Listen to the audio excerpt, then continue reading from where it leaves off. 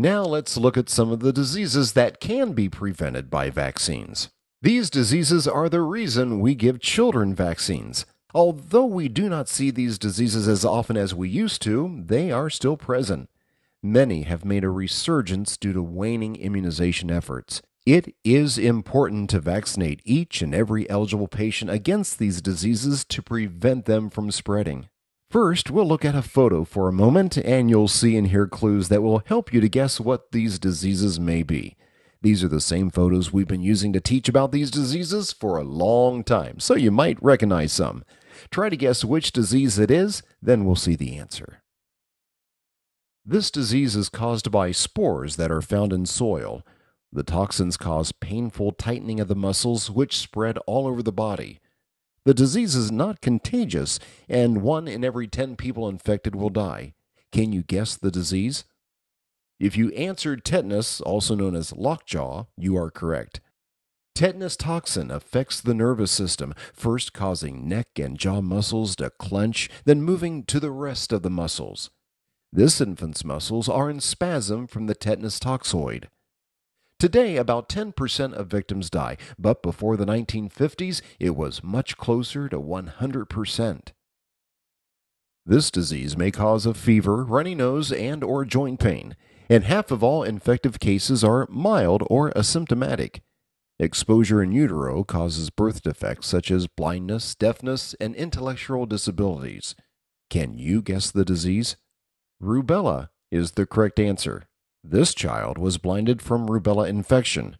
Rubella is spread by coughing and sneezing, just like a cold.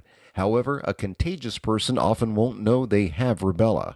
Rubella exposure during pregnancy causes birth defects and can cause heart defects in 1 out of every 5 babies who are exposed. This disease may have the symptoms of a low-grade fever, loss of appetite, and headache. 30% of cases also will have parotitis, or inflammation of the salivary glands, which is depicted in this picture. Adults may have even more complications. Can you guess the disease? The correct answer is mumps. The mumps virus most typically causes inflammation of the salivary glands called parotitis. Other complications can include inflammation of the testicles or ovaries, meningitis, kidney, joint, or heart inflammation. There is no cure for mumps, so treatment is supportive. Many times, this disease is asymptomatic or mild.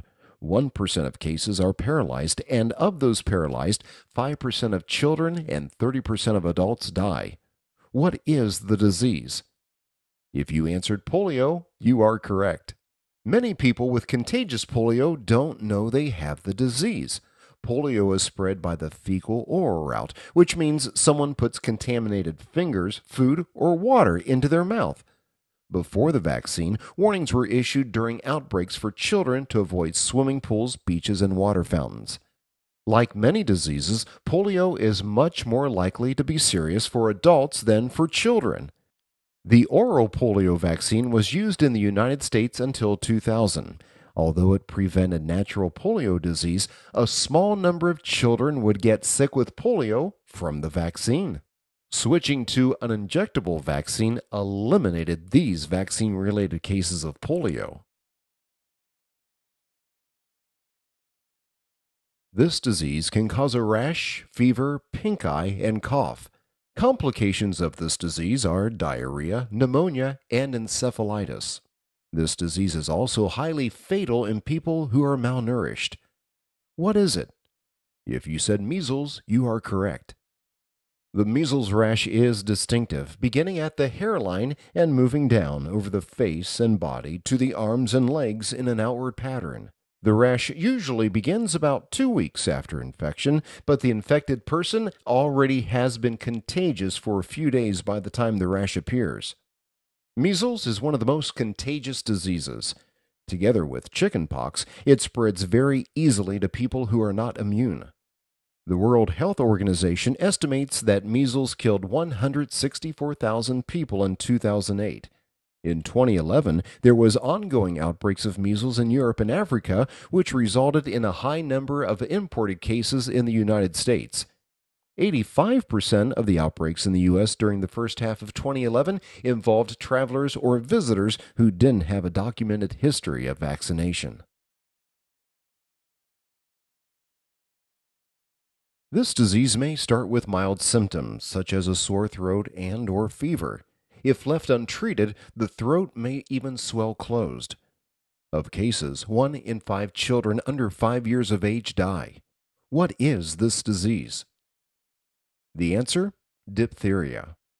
The hallmark of diphtheria is a thick coating over the back of the throat and tonsils. This coating adheres strongly to the skin and tears the skin if it is removed. If the coating extends down into the larynx and trachea, it can suffocate its victim. Childhood vaccines must be reinforced with boosters to maintain protection in adulthood.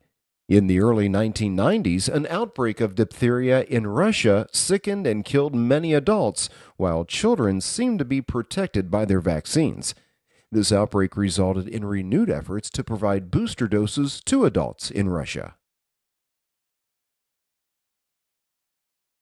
This disease starts out locally, such as in otitis media, also known as inflammation of the inner ear, but can spread to the brain as meningitis or to the voice box as epiglottitis.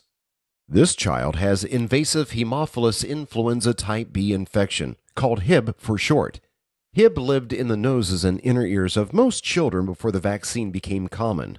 Most children were able to defeat the infection, but a few would get invasive disease where the germ passed into the blood and caused serious infections of the brain, meningitis, and voice box. As late as the 1990s, up to 1 child in 20 with invasive Hib disease died. This disease may show as a runny nose, low fever, fits of coughing, a whoop sound when breathing in, or turning blue from lack of air. It also may last 10 weeks or longer, giving it the name of the 100-day cough. Can you guess what disease may cause these symptoms? The answer? Pertussis, or whooping cough. Whooping cough gets its name from the whoop sound that children make when they are gasping for air after a long fit of coughing. This child has been coughing so hard with pertussis that he broke blood vessels in his eyes and cheeks. Whooping cough can be treated with antibiotics, which means the victim can no longer spread the disease, but lingering toxins from the germ make the symptoms last for months even after the germs are killed.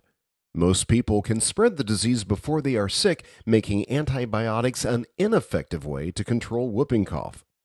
Pertussis is most dangerous to infants, but infants aren't fully protected from whooping cough by their vaccines until 12 to 18 months of age. That's why it's so important for parents and other household contacts to get booster vaccines so they protect themselves and can't spread the infection to the baby. This is called cocooning. We'll talk more about that later. This disease may cause fever, fatigue, loss of appetite, nausea and or vomiting, joint pain, dark urine, gray stools, and or jaundice. It's hepatitis B, and this woman is not pregnant. She has fluid building up in her abdomen from the illness. The buildup of fluid is called ascites. If adults are exposed to hepatitis B, many will get sick and then get over it. However, babies who get exposed to hepatitis B in infancy are more likely to have ongoing sickness their whole lives, and many eventually die from complications of the sickness. This is why hepatitis B vaccinations start right away at birth. Hepatitis B can be spread by contact with blood and some other body fluids even after it's dried on a surface for many days. For this reason, hepatitis B vaccinations are also given to healthcare workers. This picture shows an infant with a secondary infection caused by a certain disease. This disease can cause a runny nose and an itchy rash with blisters. The patient may also be increasingly tired, have headaches, and or fever for several days. Do you know what it is? It's chickenpox, also known as varicella. While not usually serious, chickenpox can weaken the body and make it easier for other germs to take advantage, such as with this child in the picture who has a bacterial infection on top of varicella infection. Before the vaccine, about 10,000 kids were hospitalized each year with complications of chickenpox. Like measles, varicella is extremely contagious, so infection was almost universal before the vaccine. After it subsides, the infection goes dormant in nerve cells, and it can come back years or decades later as a painful disease called shingles.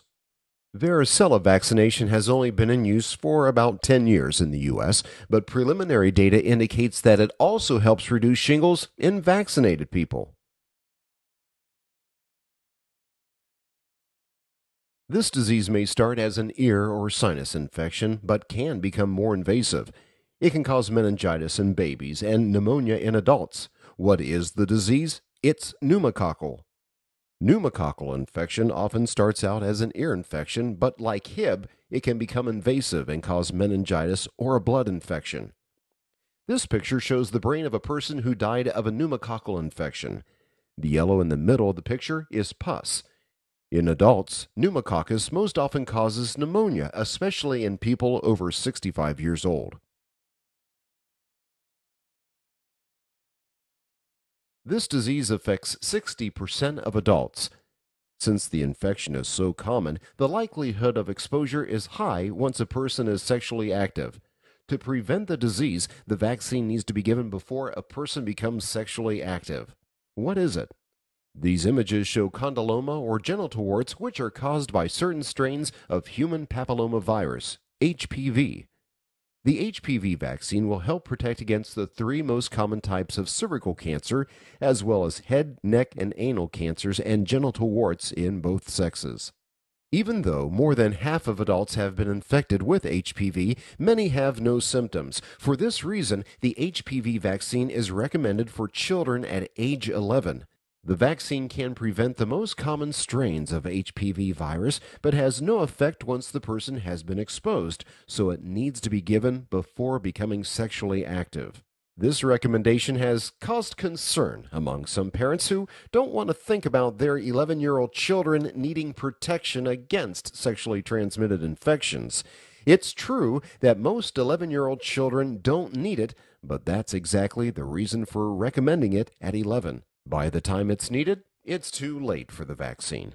Parents who are concerned that vaccination could promote promiscuity should be aware that the vaccine does not protect against any other sexually transmitted infections, but can protect their child from certain strains of HPV in the future.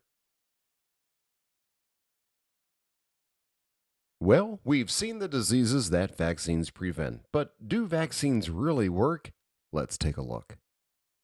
This chart shows the decrease since the introduction of vaccine for each disease.